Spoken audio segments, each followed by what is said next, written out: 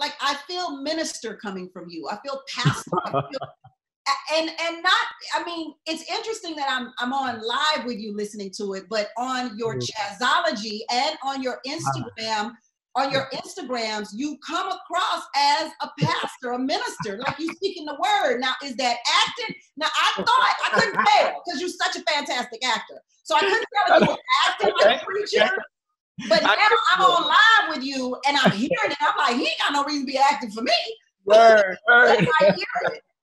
That's what's wild. It's amusing, I'll say, to hear you say that, because that is so, it must be something real to it, because it is something that I hear very often. But I'm gonna put it to you like this: word is in me. I come from a woman of word. My mother, who is now gone, but she sat in this very room, in fact, in this very corner, very often, just always in what we know as the word, and then the word that is not written, but that relationship with God. So I come out of word. So there's a lot of what we call word in the context we use it. There's a lot of that in me. Here's the thing, and I'm glad you mentioned Chazology. That's why I started that. It's new. It's a new online radio show that I have on Blog Talk Radio. For those who don't know about it yet, Chazology is it came from me sitting with friends. I mentioned Jason White earlier, and sometimes we would go over his house, and it would be me and him and his wife and other friends, and we would discuss, churchism and the so-called, as I say, so-called word. And I would give my thoughts. And I remember Janine White saying one day, you know what, that's that Chazology stuff right there. That's that Chazology. So that's where the name came from. So here's the thing. I come out of the church very sincerely. It was not Christianity, holiness, all was not a 9 to 5 to me.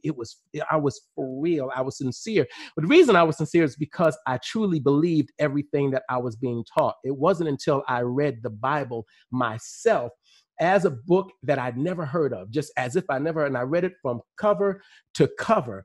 I remember reading 10 chapters of Genesis at one time. It was then that my wheels started turning, and I know that the God in me started awakening me and enlightening me to what I was not being told. And so it was a combination of what I read in the Bible itself, and then what I studied about the Bible, and then just what I see, and trusting that I'm not crazy to see what I see right in front of me. That has evolved my theology. So I don't think that any of what Chazology is, except for praise and gratitude to God, that goes nowhere, no matter how intellectual I get. But I don't think that it goes with any religion. It doesn't go with any organized thought. So Chazology is a place where we can talk about just life, real stuff, what we deal with in a real way, without the restrictions of doctrine. And you can say this, you can't say that. You never can get to the truth, to the real of something, when you have to be correct outside of truth, politically correct. I don't know what that means. It's either correct or it ain't. Like what's politically just means it's the right or wrong thing to say under these circumstances. Well, on Chazology, whether I agree or not, you are free to say it as you see it.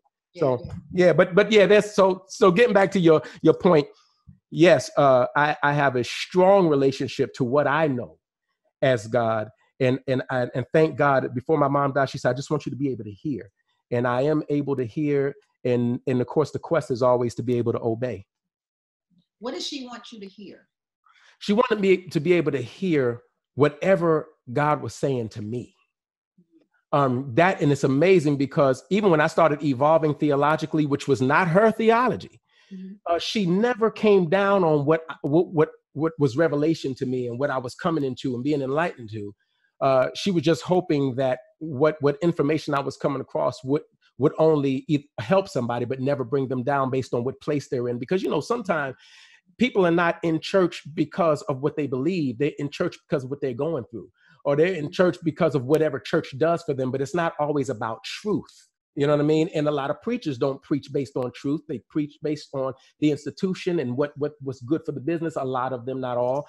So she wanted me to be able to hear what God was saying to me. And for instance, when God told me to move back to Philly, when I say God told me, I'm talking about, God as I know it, whatever God is, I could hear or feel, I'll say, God saying, when you're done the Dreamgirls, Dreamgirls tour, move back to Philly. Don't get another place in New York is normal or LA, but move back to Philly. That made no sense. That's not where my industry was, but I obeyed that.